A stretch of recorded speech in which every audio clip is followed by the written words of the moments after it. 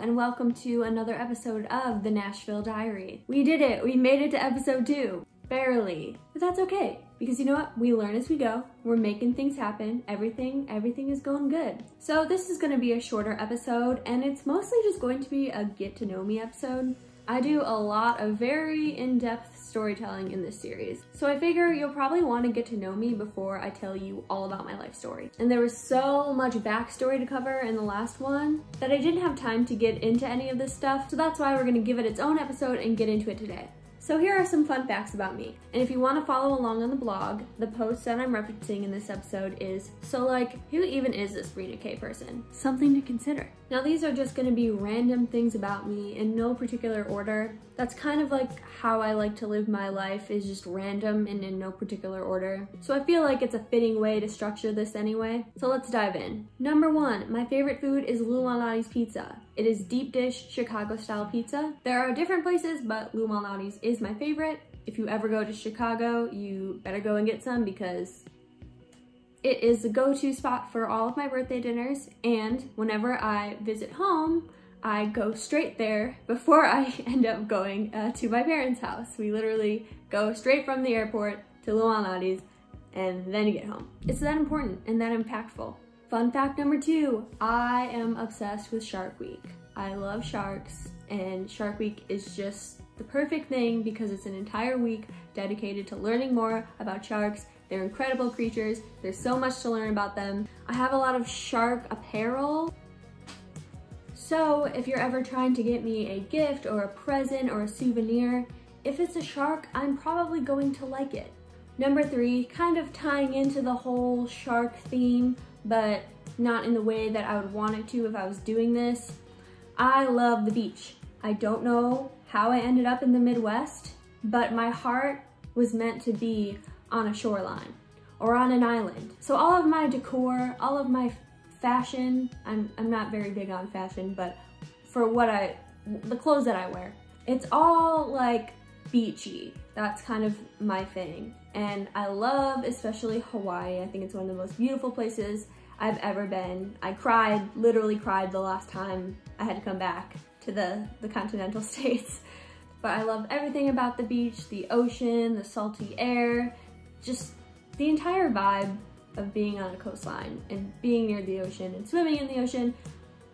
It's my happy place. I have a child, and by child, I mean I have a toy poodle. It took basically my entire childhood convincing my parents to let us get a dog because my dad had pretty bad allergies, but it was well worth the wait because my dog Pixie is the cutest, sweetest, most adorable, kind, loving thing ever. She is my best friend. She knows all of my troubles. She's been there for me with good cuddles, and she's a little sassy sometimes. She takes after her mother, me. I am very proud that I taught her how to roll over. She was only 2 pounds when we got her as a puppy, and even now she's still pretty small, so she basically is like a forever puppy, but she is just my favorite. I love her so much. So I do not like coffee. I have never liked coffee. I always thought it would grow on me one day as I became mature. Maybe that's why I just never became mature. Yeah, no, just don't like it at all. I tried to put stuff in it. It didn't help. It was still gross. I do, however, really like tea. I like green tea, I like sleepy time tea, I like black tea, any type of tea really. So yes, tea is definitely my preferred drink. When I do drink coffee, I drink it black, and I drink it because I'm falling asleep at work and need to stay awake. And oftentimes I will just chug the whole glass so I can get it over with. I haven't really experimented with espresso yet. Maybe that's like the coffee thing for me to have. I do like frappuccinos at Starbucks. They don't taste like coffee, so that's why I like them. I love, love, love, love, love, love to travel. Speaking of traveling, I actually got this sweatshirt thing when I was in London. Got it at a little stand, and it's one of my faves. It's very cute. My song Horizon actually kind of touches on this, but my dad has always worked for the airlines. So I grew up around planes, I grew up around flying, I grew up around traveling. And I've studied abroad 3 times. I went to Costa Rica, Cuba, and London. And each time was like a life-changing experience. So I always encourage everybody, if you have the chance to travel to another country or even another state, like do it. Travel as much as you can. That's one of the things I'm looking forward to as my music career picks up and up and up. I want to be able to tour. I want to be able to meet people from different places and just experience different places. I never really want to be tied down. I want to be able to explore and see everywhere in the world. I also grew up watching the show The Amazing Race, and I would love to be on that show. I am left-handed.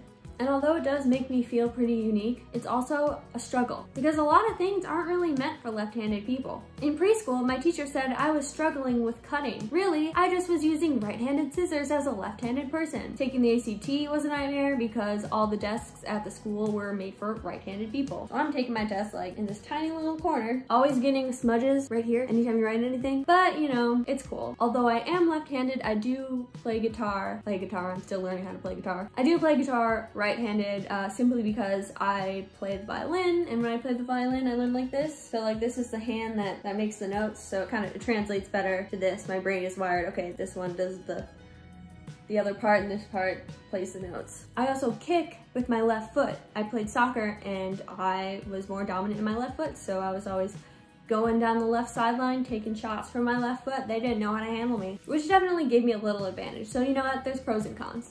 Speaking of soccer, yes, I used to play soccer. I played from about 3rd grade until high school. I was usually a left midfielder. I like to be a part of all the action. I did also play goalie sometimes, and one of my crowning achievements throughout my soccer career was stopping a penalty shot as a goalie. I always imagine it back in my head like it was in slow motion, like in a sports movie where it's really, really intense. It gets really quiet and then there's just me, the goalie, I'm standing there, and they take the shot and I'm just slow motion.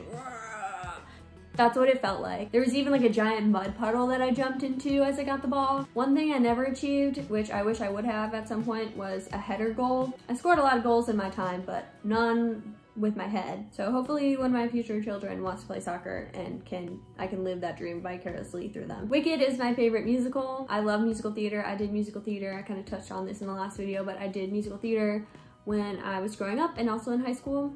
The first time I saw Wicked, I went with my grandma and we took a limo and it was the coolest thing possible. And I saw it a second time with one of my best friends. And I would see it a 3rd and 4th and a 5th time because it's that good. And my graduation cap was also Wicked themed. My mom went out last minute to buy me some rhinestones for that. Thanks, Mom. It pulled it together so well. But yeah, I love musical theater. I would say a close second to Wicked for me would probably be Hamilton. I was in love with the soundtrack for such a long time, probably like a couple of years maybe even, before I actually got the chance to see it. That was another birthday present and it did not disappoint. My favorite song from Hamilton is called Non-Stop, and I feel like I really relate to that song on a personal level. I feel like that's kind of the way I live my life, and the way I live my life here in Nashville, just kind of being non-stop, trying to make it to the top. I've always been the type of person to not necessarily want to be famous for being famous, but you know, I want to get to a level of success in my music where I would be recognizable or would be a household name, but never for the reason of celebrity. The only reason I would want to be considered as a celebrity is to be on the reality shows that have celebrities on them. None of the dramatic ones, only the fun ones. And I'm of course talking about Dancing with the Stars. I would love to be famous enough to be on that show.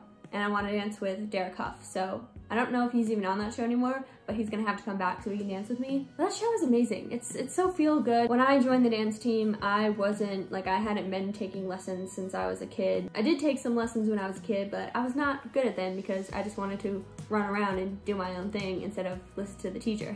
But I kind of got into dancing late, and you know, I learned and grew a lot just from those short years. And so watching people progress on that show and learn things about themselves and really enjoy the art form, I just love that. And the way they put on that show and the sets and the costumes and all that, definitely something I would like to be a part of. Well, that's all I got. Thank you so much for taking the time to get to know me in this episode. Next episode, we will be diving into my story, and you will find out what it was like to move to Nashville, not know a single person, lock myself out of my house, have my car break down. So make sure you subscribe to my channel if you have not already. And while you're here on my YouTube channel, I would really appreciate it if you checked out my music videos. I have an official music video for Rome and for Heat of the Moment, and I paid a lot of money to make those. So I want them to be seen. So please check them out if you can. I'm still paying one of them off as we speak. But yeah, thank you so much for tuning in. Thank you so much for your support as always, and I will see you next week, hopefully at the right time.